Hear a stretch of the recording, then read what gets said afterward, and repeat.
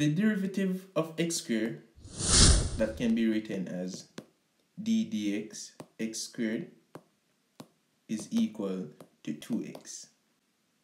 From using first principles, we know that we can prove this. So let's look at this using first principles.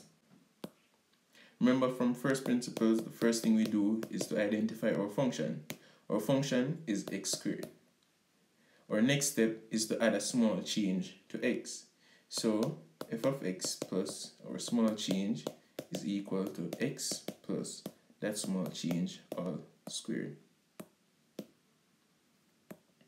From binomial expansion, we know that this is equal to x squared plus 2 times x delta x, which is 2ab, plus b squared, which is delta x squared. Our third step, we subtract our function from this, our original function, from what we have here, and then we divide that by the small change. So f of x plus delta x, we subtract our original function and we divide by delta x.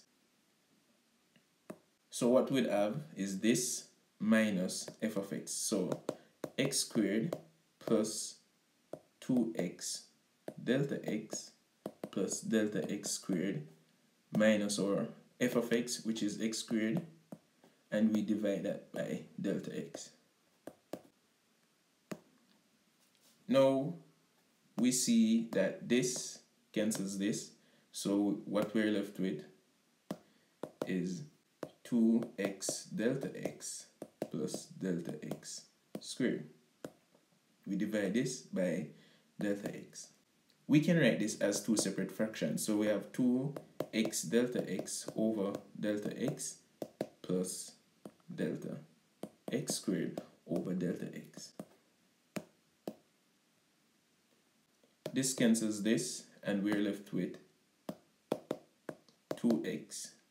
On this side, one of this delta x cancels one of that, so we're left with 1 delta x. So plus delta x. Our fourth step and our final step in first principles, we find the limit of what we have earlier. So we're going to find the limit of this, which is f of x plus delta x minus f of x divided by delta x, and this is as delta x approaches 0. And this is the result of what we did here. So let's plug in 0 for delta x. When we do that, remember this is our function. When we plug in 0 for delta x, we have 2x plus 0, which is 2x. So the derivative of x squared is equal to 2x, as we see here. So now we know that the derivative of x squared is equal to 2x. We don't always have to use first principles to derive, and I said that in previous videos. We don't have to use first principles, so we can use other rules that are a lot easier than first principles. And one such rule is what we call power rule. The power rule says that the derivative of x to the n is equal to n times x to the n minus 1. So as our function x squared, the derivative of x squared is equal to, n in this case is 2, so we carry that down and multiply it by x, which is this here, and 2 minus 1, which is 2x. As we can see, again, we found the derivative of x squared using the power rule, which simply what we do, we multiply by our n and subtract 1 from our n. That's all. And we see that this is a lot faster than using first principles. So let's take a look on some examples. Let's say you add this function, x squared plus 3x plus 7. And we're supposed to differentiate this. Let's call this function y. So we're supposed to differentiate y, dy dx. Remember, this is a notation of differentiating. So this is saying you're differentiating y with respect to x.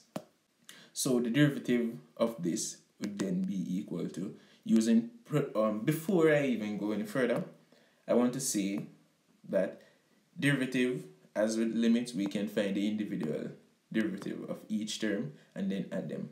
So let's look at the x squared first. So x squared. The derivative of x squared, as we know, is 2x. And what we do, we take down the 2, multiply it by x, and then 2 minus 1. And the reason why we have 2 minus 1 is because n in this case is 2. Our next term, which is 3x. We already know from previous examples and from what we did with a proof with first principles, we know that the derivative of x is 1. So this would be 3 times 1. So the reason why this is 3 times 1, we know that the derivative of a function, f of x, and f of x is multiplied by a constant. What we can do is factor out that constant and find the derivative of the function itself. So we could factor out the 3, which is a constant, put it on the outside, and on the inside we do the operation of finding the derivative, and our function would be x, and we know that the derivative of x is 1, hence the reason for 3, 1 there. Now to our last function, our term. We know from previous example, the intro to differentiation video, we know that the derivative of a constant is equal to 0. And we did a proof with this using first principles as well. And I think that we use 7. So the derivative of 7 is 0 because 7 is a constant. So the derivative of this entire function would then be just this section. So let me rewrite that as 2x plus 3. Let's take a look at another example. So that's our function, and we're differentiating y with respect to x. So dy dx would be the derivative of 7x squared, differentiate that with respect to x, plus the derivative of 3x cubed with respect to x, plus the derivative of 5x to the 5th power. So let's take this one first.